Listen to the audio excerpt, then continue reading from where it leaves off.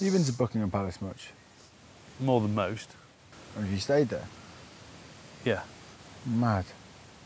In the morning, could you go downstairs and let your joggers and your t-shirt, or did you have to get dressed up again? No. Yeah, you get jeans and tee. I would thought you had to be like suited and booted.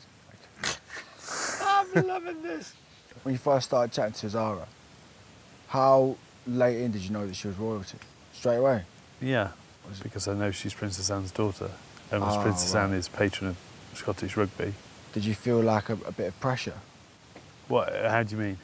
Well, if I was chatting to a girl and then I found out she was royalty, I'd get like more nervous. No, because we were friends first, and then William and Harry were massive England fans at the time.